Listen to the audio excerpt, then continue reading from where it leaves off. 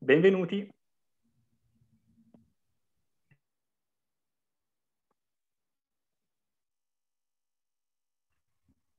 Buonasera, grazie. Buonasera. Buonasera a tutti.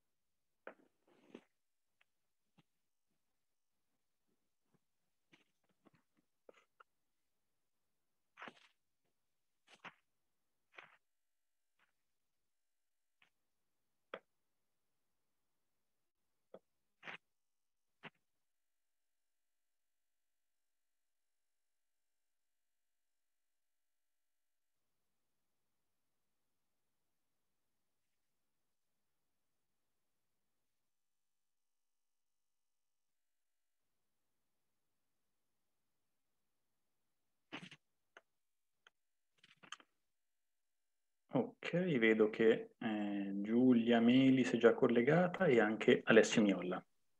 Sì, buonasera. Quindi manca, buonasera. Quindi manca, credo, Scarpazza, che dovrebbe essere il terzo relatore. No, ci sono. Ah, ecco, Ah, buongiorno. probabilmente non si visualizza il mio cognome, vedo? No, infatti. Ok, ci sono Trovata. comunque. Lei li ha trovati, perfetto. Va bene, io non so esattamente come siano messi i tempi rispetto alle presentazioni che c'erano prima, alle invited talks, cioè se possiamo iniziare o se dobbiamo aspettare ancora un po' di tempo per lasciare la conclusione di quella sessione. Non so bene come siamo messi in generale, insomma. Perfetto, grazie. Grazie. Allora, intanto mi presento, io sono Davide Crivelli, sostituisco, vediamo se solamente per una parte e quindi riuscire a raggiungerci o per questa sessione la professoressa Michela Balconi. Sono un ricercatore in Università Cattolica e lavoro appunto con la professoressa presso il suo centro di ricerca internazionale. Però non voglio togliere in realtà tempo alle relazioni, per cui passerei di fatto la parola subito a questo punto a Giulia Melis, alla dottoressa Giulia Melis, per la prima presentazione di questa sessione parallela. In effetti ho dato per scontato che l'introduzione fosse in italiano, ma è una mia assunzione. Perfetto, allora mi riavvolgo. Hi everyone, I am Davide Crivelli from the Catholic University of the Sacred Heart in Milan. I am here on behalf of Professor Michela Balconi, that maybe she will be able to join us a bit later. For the moment, she has been captured by another personal issue. By the way, I don't want to steal too much time to the talks, so I just give the mic to Giulia Melis for the first presentation that is titled Eyewitnesses Evaluation. Should the legal criteria be adjusted based on scientific results? Please, Giulia, you have about 20 minutes. Okay. Yes. Let me share my screen. Can you hear me? Yes. Yeah. Okay. And now you should be able to see my slides, it's correct? Absolutely. Okay, good. So good evening, everyone. My name is Giulia Melis. I am a student. I came from the University of Padova. And today I'm here to talk about a witness's testimony in criminal trials and the criteria currently used for its evaluation. This is our agenda, and I'm going to start with a brief introduction about a witness's testimony. A witness's testimony is one of the most crucial evidence in criminal trials, especially when it is the only available, and it is on that the direction of a judgment may depend. The rising number of post-conviction DNA exoneration in the United States highlighted the consequence of false eyewitnesses' testimony. In fact, more than 70% of all unjust convictions were due to false eyewitnesses' identification. Usually, the testimony of a witness is confirmed by external evidence, as the DNA or ticket plane, which verifies the accuracy of a witness, and this is called extrinsic reliability. But in case where the veracity cannot be externally verified, judges' evaluation of the witness reliability is based on questionable criteria derived from the narrative characteristic of the testimony, and this is called intrinsic reliability. One of these criteria proposed by the US Supreme Court is the confidence, which is the level of certainty demonstrated by the witness at the confrontation. So it suggests that a higher level of expressed confidence are indicative of the accuracy of the statement. A second important criterion used by judges for the evaluation of the witness reliability is the exhaustiveness, which follows the principle that in order to be accurate, a testimony must contain sufficient amount of detail of the event. Now, despite this criteria being used as a good approximation of accuracy, given the high stakes, any uncertainties regarding the relationship between confidence or exhaustiveness and accuracy should be eliminated. Indeed, the proper relationship between accuracy and confidence has been much debated for years. On one hand, several studies have found a positive correlation, arguing that it is reasonable to deduce the accuracy of a statement from the confidence a witness display, in particular for shorter retention intervals, and when it comes to the recall of an event rather than the identification of a person, for example. On the other hand, other research suggests that the two variables are independent from one another, and in particular that confidence can shift without affecting the accuracy of a statement, and that they are influenced by external factors. Regarding the relationship between exhaustiveness and accuracy, research have found that mock jurors are less likely to believe witnesses that mention fewer details. But actually, good memory for details may not necessarily mean that an eyewitness remembers the crime accurately. Indeed, people who remembered fewer details made significantly more accurate identification. Therefore, the point I want to start from is that it is important that the criteria by which a witness's reliability is evaluated in a courtroom are informed by actual scientific research and not simply by common sense or intuition. With this assumption, the current work sets out to investigate the relationship between confidence or exhaustiveness with the accuracy of a witnesses. This is done conducting 3 completely independent experiments by showing participants different video depicting crime scene. Then they were asked to provide an immediate free recall and different recall after several hours or days, and a rating of how confident they felt regarding their memories. At the end, we transcribed their statements and broke them down into different units of information in order to assess the confidence, exhaustiveness, and the relationship to accuracy. Accuracy refers to how accurate the reported unit of information are. Is the ratio of the correct items to the total items reported by the subject. So if, for example, a subject gives me 5 units of information, but only 3 are correct, the accuracy is 60%. Confidence refers to how sure the witness is of his statement, and we're measuring it using a Likert scale.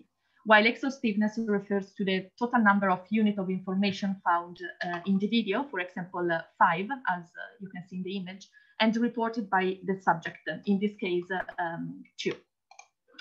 In the first experiment, participants were divided in 2 groups, and a video showing a boy sexually harassing a girl in a tube was shown to both groups.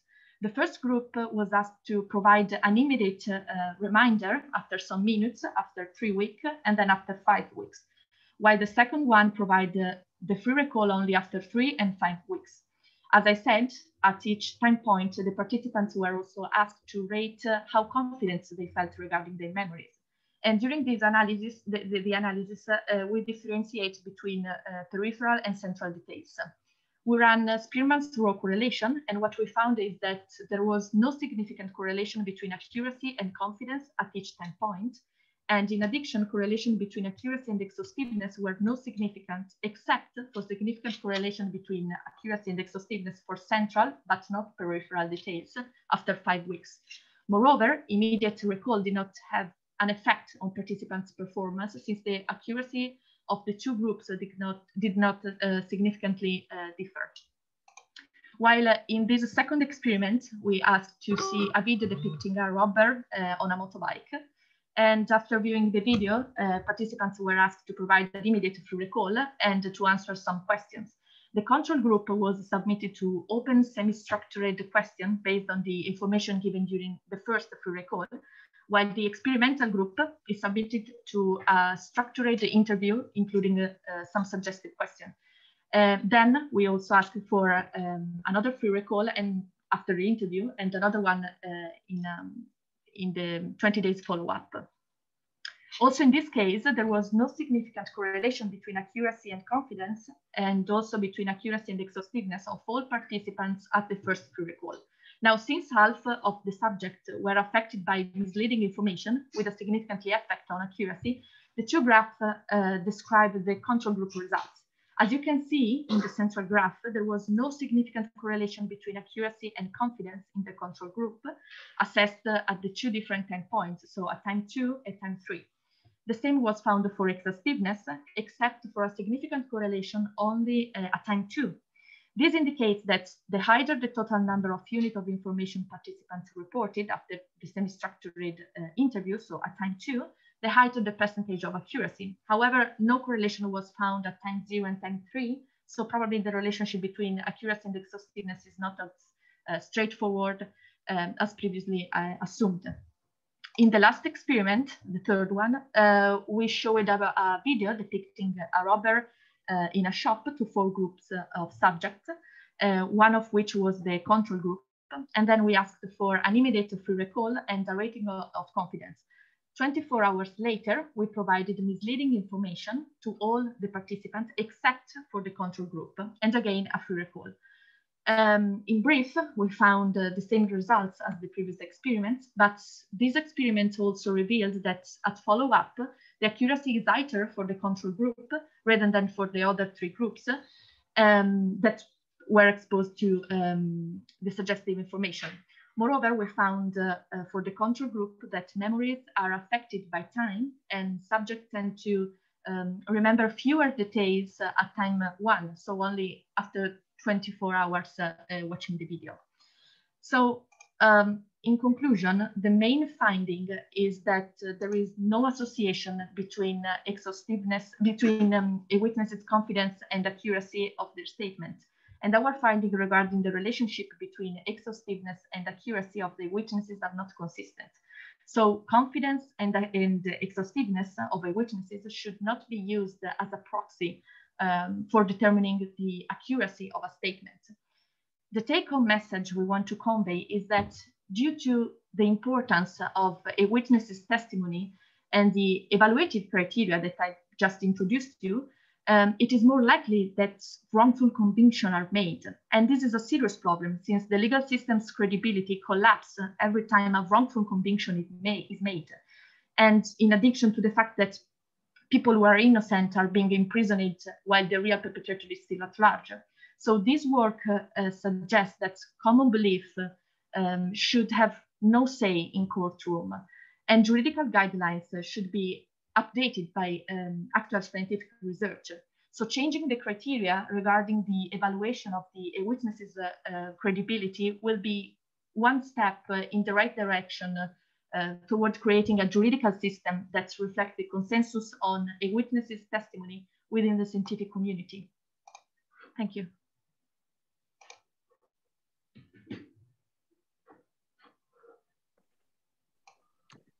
Well, thank you, Julia.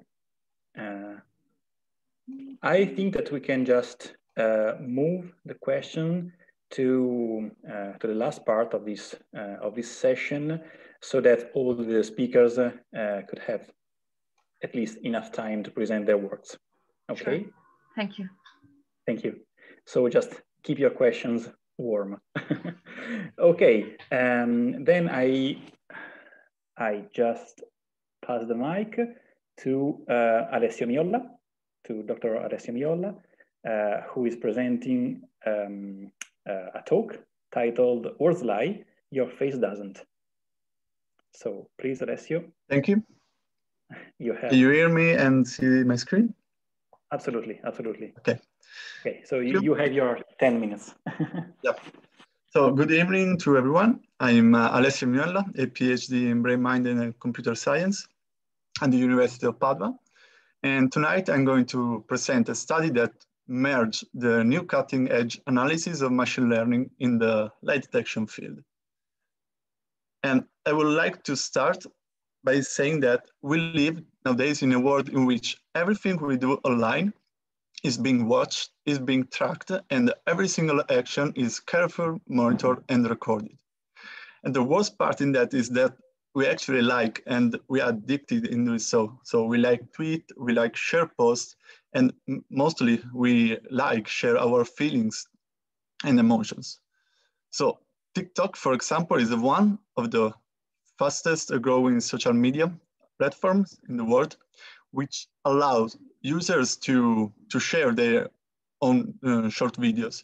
And according to the latest statistics, 689 million of people are monthly active users. And among them, 50% of them upload their own videos every day. And these videos usually display feelings, reactions, and the emotions of the users. However, these videos can convey genuine and authentic reaction, as well as pose or fake emotional facial expressions. So this study aims to implement an algorithm that can be a sort of kind of starting point for detecting genuine and pose emotional facial expressions displaying emotions. And this is actually even more true considering that people, both untrained and untrained observers and also professional experts, are completely unable to recognize deceit in emotional displays, especially if they have to rely on visual cues only. So several studies demonstrated that people tend to perform not so far from the chance level when they ask to detect such behaviors. So to investigate this paradigm, we collect a huge data set containing almost 2,000 clips displaying genuine and posed emotions. Genuine emotions were collected by using a multimodal elicitation protocol that aimed to trigger the 6 basic emotions to participants. Whereas for the fake counterparts, participants were explicitly asked to pose the emotions as naturally as possible. Then the video and the clips were pre-processed by means of OpenFace, a face recognition software based on deep neural network that allows to evaluate frame by frame the activation of 17 action units of the face. And uses these metrics, we have extracted features such as normalized mean or standard deviation of the duration, of the intensity of each action units, or as well as Shannon entropy and so other features for a total of 69 features. And we use these features in 2 main approaches. The first one that we call user independent, in which we try to detect in general, so for each emotion, and so regardless of the identity of the subjects, we try to identify a common pattern that could discriminate genuine and posed emotions. To do so, we use a so-called leave one out nested cross-validation. So in other words, we use, for example, a subject 1 for testing and the others for the training. Then the training set was, within the training set, we use a 5-fold cross-validation to optimize the models at tuning the hyperparameters, and then was looped for each subject. So the next round, we use the second subject for the test and the first and the other for the training, then 5-fold cross-validation again, and we repeat this process for each subject. So for the total number of subjects. And it's important to say that this procedure was done for each emotion, so for each of the 6 basic emotions. And the results are the following. So for each emotion, the best model, according to the validation score, was used. So in brief, we achieved 69% of accuracy and 68% of accuracy for sadness and happiness, respectively, by using SVM linear. It's called a support vector machine, which is a linear supervised model. Then decision tree was revealed the best model for surprise, anger, and disgust, with 78% of accuracy on average. And finally, random forest with a 65% of accuracy, it was the best model to detect genuine and post fear. So as you can note, the percentages are not so high, are slightly better than humans. So we tried another approach because we hypothesized that the relatively low percentage of accuracy depending on the great variability among the subject's expressions. So we tried to run the same approach, but implementing an algorithm specific for each subject. So a kind of fingerprint for each user. And we use the same approach. So in this case, instead of the subjects, all the clips within the subject were used. So for example, the outer loop, which is called the nested loop, we use the first clip, let's say the first clip for testing and the other one for training. And inside the training, we use an inner loop like before by using a 5-fold cross-validation. And then the same procedure was repeated for the second clip, third clip, and so on for the number of clips collected for the subject. So in other words, if for the same subject we had 40 clips, we looped the training 40 times. It's important also to specify that we use all the clips of the subjects regardless of the emotions expressed. So we mix all the emotions and we did not differentiate the algorithm like in the first approach. And actually the results increased a lot because by using only one model, support vector machine with a kernel filter, we achieved on average 77% of accuracy. However, we note that the percentage of accuracy increased according to the number of users clips, reaching up to 84% for the users that had more than 35 clips. So more clips we have of the subject, more accurate is our model. So to sum up, we saw by using machine learning models, we outperform the accuracy level of humans in the emotional lie detection. And by saying that, I'm not claiming that these models could be applied today because there are several limitations, mainly about the generalization of these results. However, these results might invite all of us at least to reflect on the amount of information that we agree to share every day and which importance is often neglected. Because maybe not today, neither tomorrow, but in not too far, not too distant future, this data can be used for or against us. And thank you for your attention.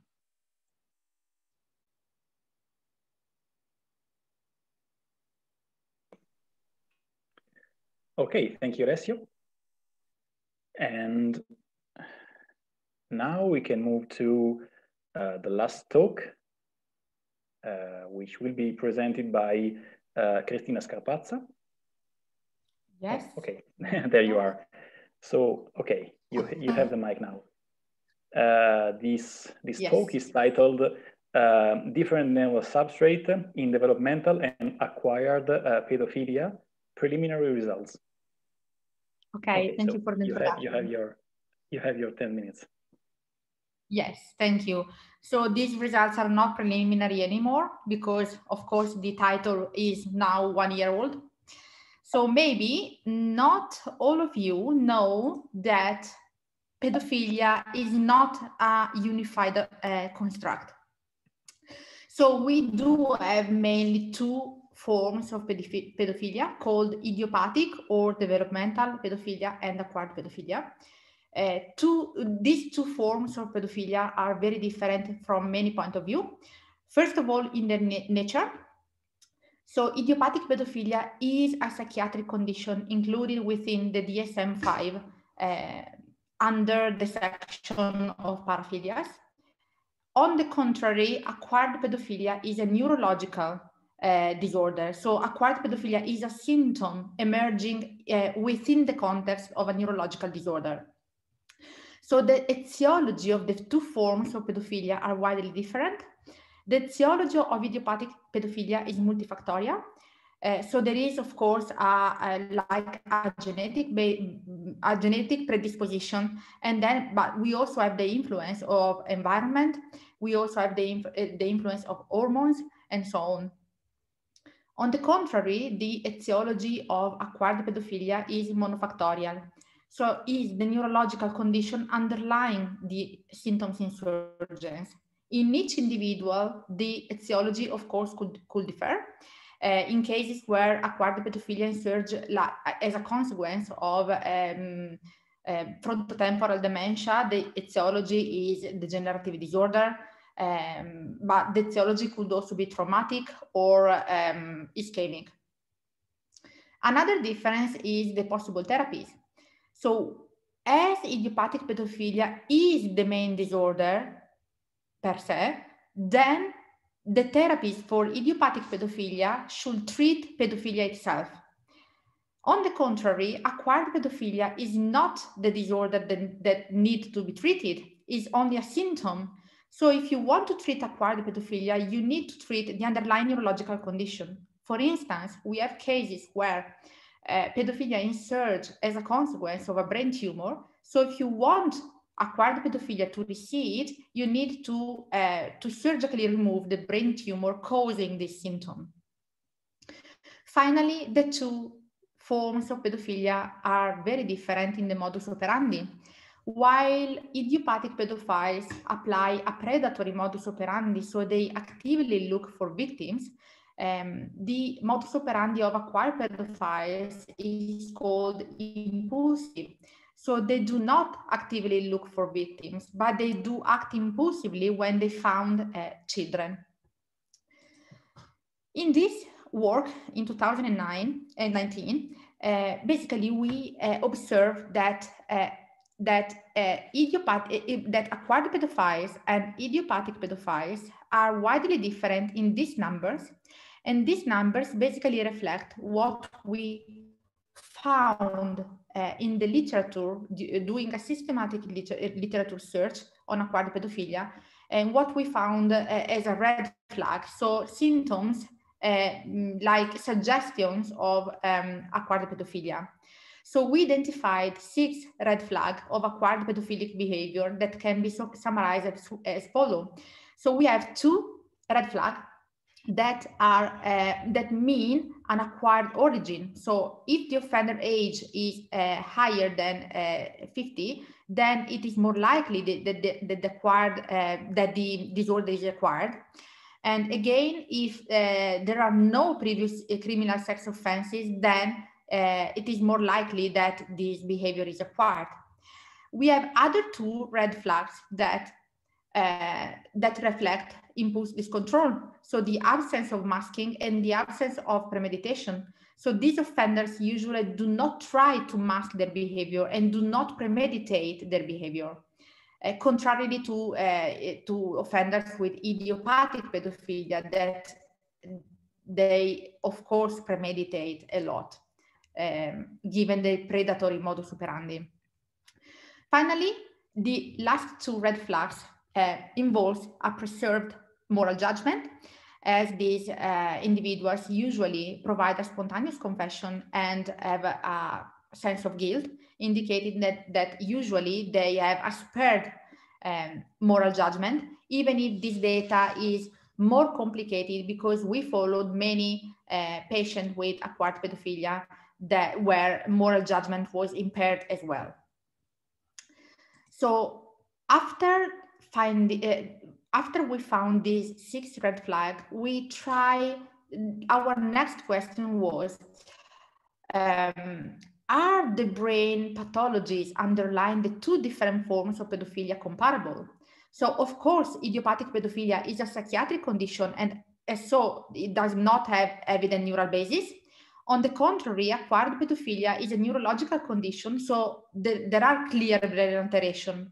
But our question was more specific. So as research supported the idea that even psychiatric conditions are characterized by subtle brain abnormalities, are the one present in idiopathic pedophilia in the same region of the brain lesion causing acquired pedophilia? So can idiopathic and acquired pedophilia be explained by the alteration of this very same brain region? So of course, to find an answer to this question, we could not apply the 2 pathologies because they are widely different.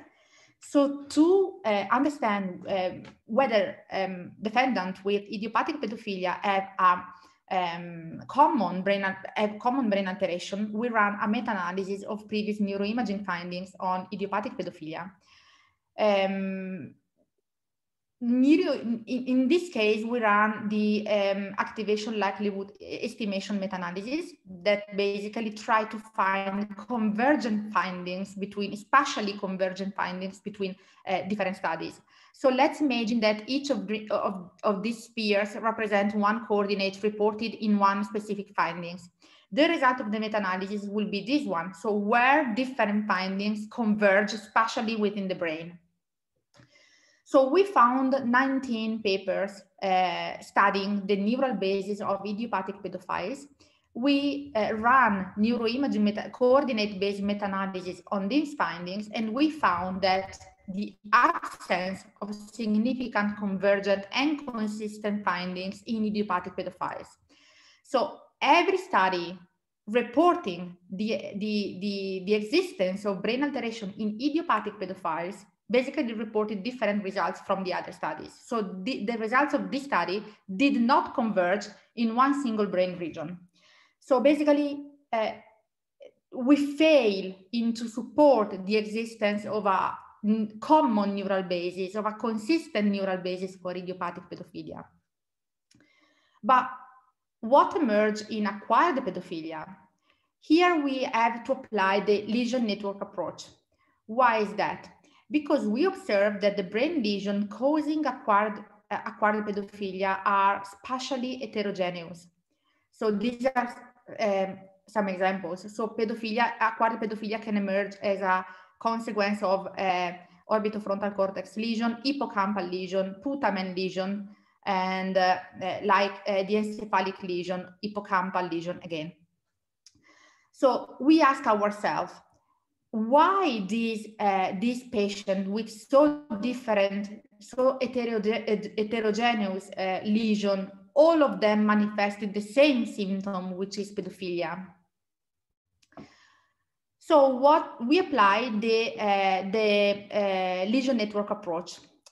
This approach is based on the neuroscientific evidence that a brain region is not working isolated, but each brain region is part of a functionally connected and complex brain network of brain regions that work jointly, so that the impairment of one brain region also impacts on the functioning of the whole network. So basically what I did is that I manually traced the brain lesion of the patient with acquired pedophilia, and I calculated using a specific brain imaging technique called seed-based connectivity, resting state connectivity. I calculated the brain region functionally connected with the lesion of each patient. So this is the lesion of my patient. This is the brain network functionally connected with the lesion. So I end up with 24 different networks involved in the 24 different patients with acquired pedophilia. So to answer my question, so which is the neural network consistently involved in acquired pedophilia, I basically calculated the overlap the overlap between these different 24 the 24 individual networks. And what I found is this one. So although the individual lesion at different location in different patients, the lesion network mapping analysis revealed that 95% of them were part of a single brain network defined by functional connectivity with posterior midline structure, including, as you can see here, the precuneus and posterior cingulate cortex, and the bilateral orbitofrontal cortex. But which is the meaning of this region? To understand this last question, I applied a technique called functional characterization, or also behavioral profiling. So this technique allowed to topographically define brain region with the corresponding psychological process. So this approach capitalized on a huge database called BrainMap, where all the literature, all the results from the existing literature is summarized. So starting from the coordinate that I obtained, I was able to map this coordinate and to understand in the general literature which are the cognitive functions subserved by this region. And what I found is that the orbitofrontal cortex, that the posterior midline region, like the precuneus and posterior cingulate cortex, are related to the social cognition and in particular to theory of mind, while the right orbitofrontal cortex is related to action inhibition. These are the most important findings. Finally, so here we can see that we have action inhibition and theory of mind that are jointly involved in acquired pedophilia and are not involved in idiopathic pedophilia. As you can see, action inhibition and theory of mind and social cognition are two cognitive functions that are really important for insanity evaluation, because they are the cognitive functions subserving the ability to understand, and the ability to will, to want. It's also important to note that these results are also confirmed by existing literature. So I also ran a meta-analysis on cognitive function that are involved in idiopathic and acquired pedophilia. In idiopathic pedophilia, we can see from this meta-analysis that idiopathic pedophiles do not have empathy deficit, do not have action inhibition deficit, do not have planning deficit. On the contrary, acquired pedophiles, in half of the patients with acquired pedophilia have an impaired social cognition, and all of them, so 96% of them, have an impaired inhibition ability.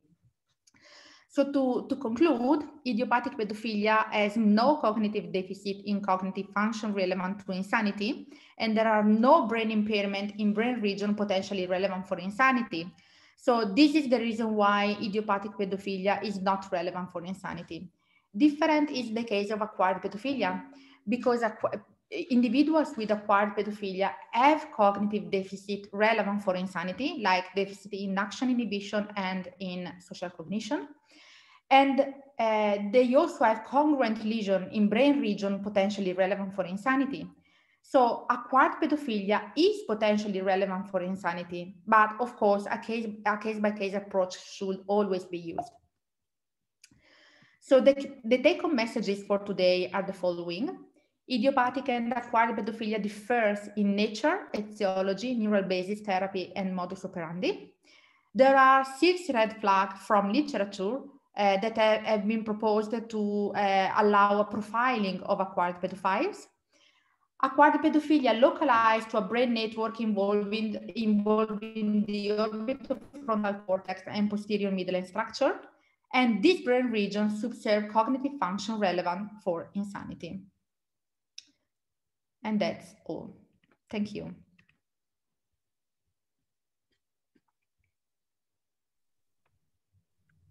Okay, thank you, Christina. So now it's time for questions. should any one of you have one or more questions, just please take the lead.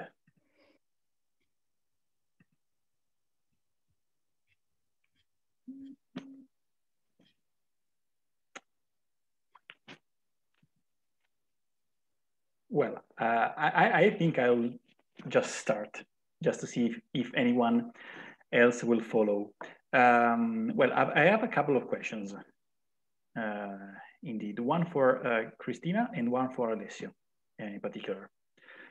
The first one is, well first of all, just, I mean, for all of you, great presentations and great talks, all of them dealing with really relevant and salient topics. So just thank you. So having said that, my first question is, what about connectivity in idiopathic pedophilia? Because maybe I missed it, but Cristina, you were talking about interesting results about connectivity. I mean, well, functional, can we say connectivity in acquired one? But what about the idiopathic one? Because that kind of clinical picture seems to me a bit more vague. I mean, in their neurofunctional correlates. Yes, of course. So it depends on what you mean. What do you mean with connectivity? So because we have different techniques to analyze functional connectivity, of course. Yeah, sure. So in the case of acquired pedophilia, we use the lesion like a seed, and we calculated the connectivity between the seed and the rest of the brain.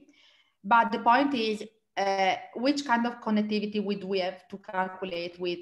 In the case of idiopathic pedophilia, we do not have any clear brain lesion to calculate the connectivity with.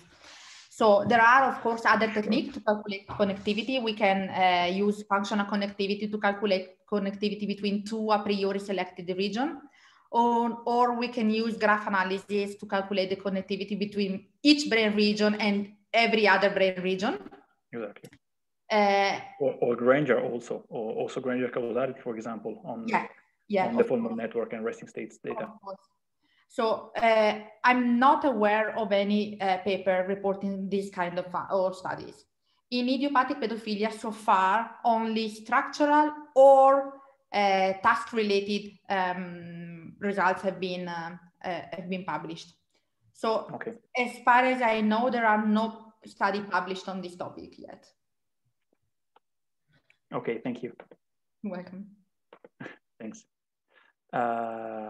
Okay. Oh, I see that we have a couple of questions from Francesco Stocchi, so I will just give my second one for, and if we still have time. Hi everyone, thank you for the lectures. They were very interesting. I have a question for Alessio Miolla and one for Dr. Scarpazza. The first one, if the percentage of accuracy of the facial recognition can change if the subjects that you use for your dataset are trained to act, for example, to act in a, so are like real life actors, for example.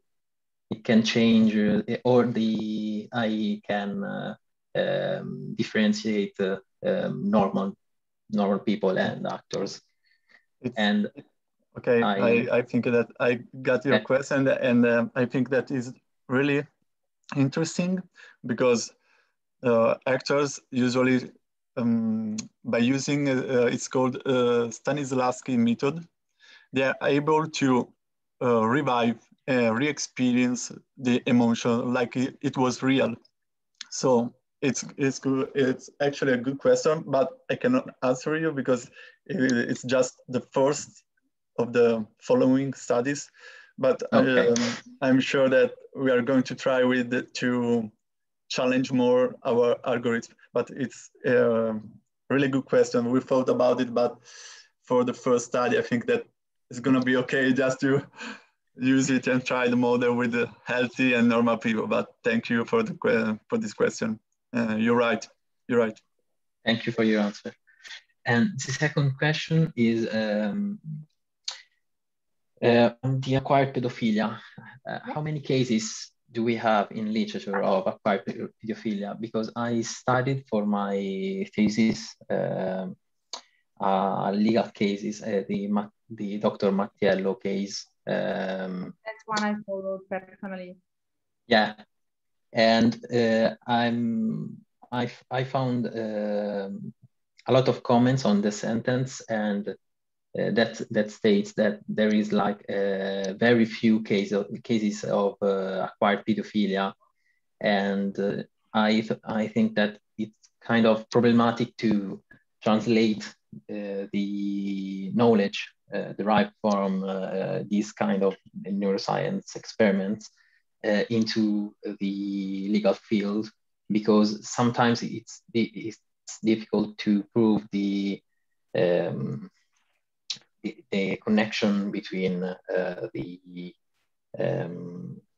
the state of the brain of the subject and the action that they perform. Yes, so that's an extremely good question. So we have so far 24 cases of acquired pedophilia reported in the literature. But sometimes literature do not provide a good overview of what we know. So what I did 2 years ago with one of my students, I was very lucky because this student of mine was the daughter of a judge here in the north of Italy. So we had the opportunity to a judge of the preliminary investigation, so giudice delle indagini preliminari for the Italians. So we had the opportunity to see a lot of papers of different cases of pedophilia that did not arrive to the first degree because they were already stopped in the preliminary investigation. So we had a lot of cases of very old individuals, like 80 plus individuals, doing this kind of acting this kind of behaviors, and the judges recognized that something was wrong and that these behaviors were due to dementia. So I mean, it is our opinion that acquired pedophilia is more frequent than we know from the literature, from this scientific literature. And you also have to keep in mind that you need to evaluate whether the defendant manifested or not a behavioral fracture between how he was behaving before and how he was behaving after the brain lesion the neurological insurgence. So sometimes I'm asked by students whether these people were maybe pedophiles even before, but they decided not to act their behavior. I mean, probably this is likely, I don't know. We will never have the right answer to this question. But the point is that for the legal point of view, what we need to evaluate, to judge is their behavior. So we in any case, we have an individual that was able to inhibit his urges before and was not able to inhibit the urges after the lesion. So something happened there. Okay. Thank you for the answer. But if you are interested to this case, so I know about the comment to the sentence that was done for the case of Mattiello. We replied.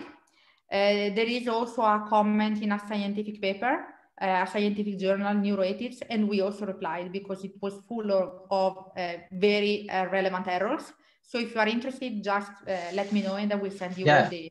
Can I contact you later and because I'm doing my PhD project on these subjects, so I'm really interested. Thank you. So yeah, so please contact me because I'm trying to... Thank you very much. Okay, please.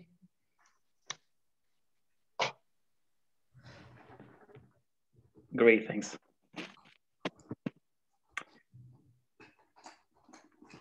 So I would just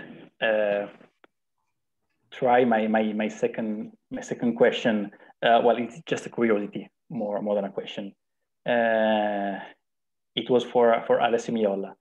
And it has to do with the differences that you observed across modeling methods in the user-independent data analysis. But I mean, it's just my lack of knowledge. I have to admit it in that direction. So if you just could please add some thoughts about why different, let's say, emotional patterns, I mean, mimic patterns was better captured by different models, if you have an answer, of course. Yeah, because we tried different models, but we selected only the models in which the validation score was higher, because it's a rule too, because much higher is your validation score, more generalized could be your results. So basically we select according to the validation score. And we tried, the percentage of accuracy are not stable across the models, because each model has own logic, so mathematical logic. And of course, basically, we use only supervised models just to give an interpretation of the results. And I think that according to the complexity of the expression display, some models can work better. So, for example, for fear, we use a random forest, which is the most complex model compared to the other ones, but we achieved only 65% in the user independent. So I think that according to the complexity, also about the variability among the subjects display, we obtain different percentage of accuracies. And it's quite interesting, because in the other approach, we only used one model. We selected only one model in which the percentage were stable across all the subjects, across all the emotions. So I think that the first approach was affected severely by the different in the expression, genuine and the fake emotions among all the subjects. I don't know if I. Oh yeah, absolutely, absolutely. So if I can try to summarize, it also depends on the variability. I mean, on the complexity, and therefore also the variability among different expressions, even if they, we can say, refer to the same emotion. Yeah, because for example, SVM use a linear regression, dichotomic regression. So, but whereas random forest use more complex regression. So, as you can note, you probably know the complex of the model depends on also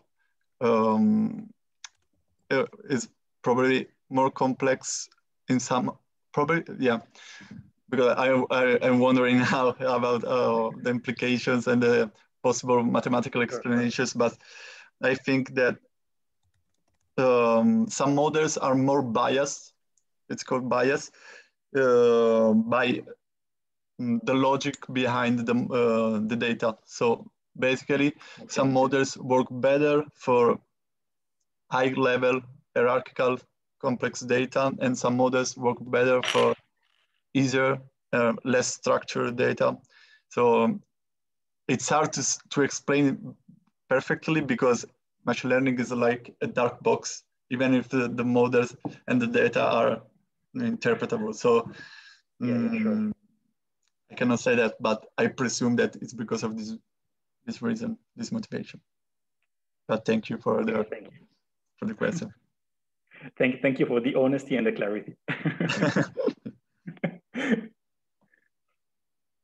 Okay, so well, I don't know if there are any other questions from the audience.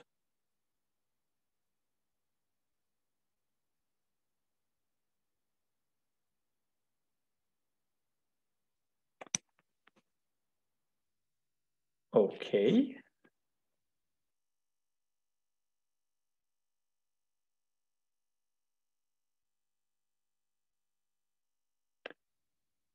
Okay, so, well, I think that we can conclude this session. Once again, many thanks to all of the speakers and also to all of the persons that behind them collaborated with them for creating all those beautiful data and talks that they presented us today. I think that now there will be a small break. It's correct, Francesca? Yes, it's correct. Yes. Okay, great. So we will then move to the main hall for the next for the next lecture, for the next senior lecture. Thank you so much, all of you. Okay, great. Thank you. Thank you very much. Thank you. Thank you all. Bye.